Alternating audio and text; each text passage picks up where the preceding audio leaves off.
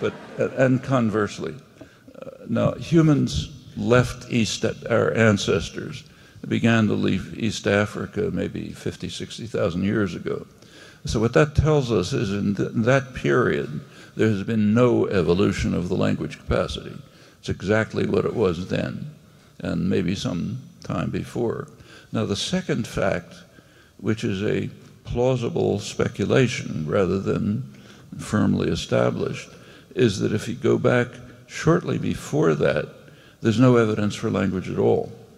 The evidence in this case is archaeological, and what it shows is that there's a kind of a sudden burst of creative activity in one line of the many hominin species that were around, our ancestors.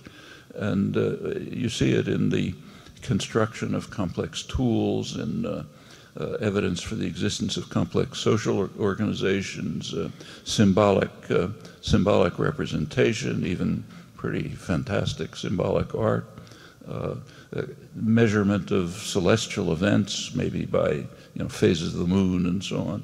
All of this happens in a very short time from an evolutionary point of view, and maybe roughly, say, 75,000 years ago, plus or minus. Now what that tells you is that whatever this capacity is that distinguishes humans from other organisms must have developed very quickly and therefore must have been very simple. In fact, what it suggests is that what's in the mind is basically something like kind of like a snowflake. It takes a complex form, but just by virtue of the laws of nature, not because of some evolutionary process. That's just the way it has to be because of the way nature works. Now, a language is a computational system.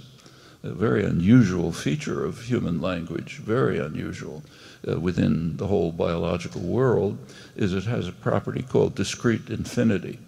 So there's a 6-word sentence, there's a 7-word sentence, but there's no 6.5-word sentence, and it goes on indefinitely. That's different from almost anything in the biological world. Now, such systems are understood by mid-20th century, thanks to the work of Turing, Gödel, others. The general theory of computation involving such systems was quite well understood.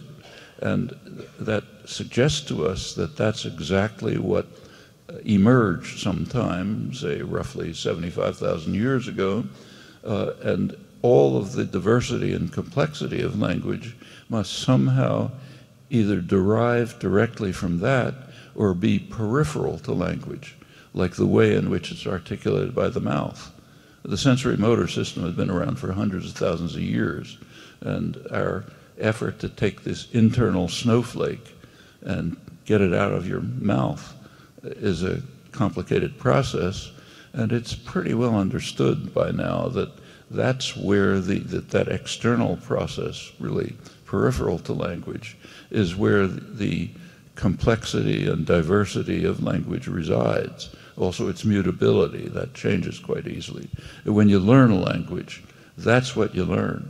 You don't learn the internal principles that determine the meaning and structure of expressions. One of the reasons you don't learn that is there's no data for it. The child is not presented with any evidence for that.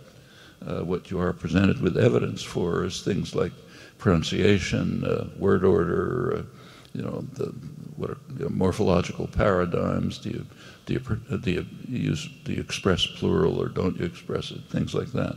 That's what you have to learn, but it's all external to language. The internal part, what probably evolved, say, in that brief window, must be something extremely simple and invariant. Same for all languages.